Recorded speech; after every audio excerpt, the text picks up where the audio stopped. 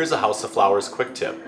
When we're decorating for the fall, we often think of orange and red and yellow. And I wanted to feature just a little more neutral color story using some fresh pumpkins and heirloom squash. So what we've done is we've taken one of our heirloom squash and we've actually, with a serrated knife, just carved a hole into it. And if you're using fresh flowers, you'd want to use a liner like this with some floral foam soaked in water.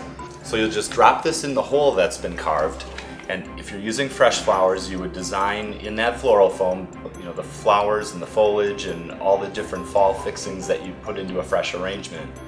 In this case, what we've done is we've actually planted the squash with fresh succulents, actual living plants, and we've planted them right into the hole that we've carved.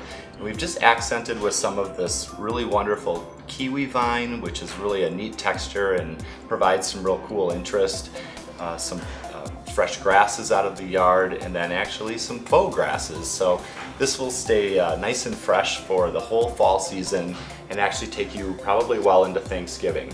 To add a little interest to the table beyond that, we've taken a couple of our heirloom pumpkins and we've carved a hole in those and dropped a pillar candle in, and it's a really neat alternative to just the candle on the candlestick.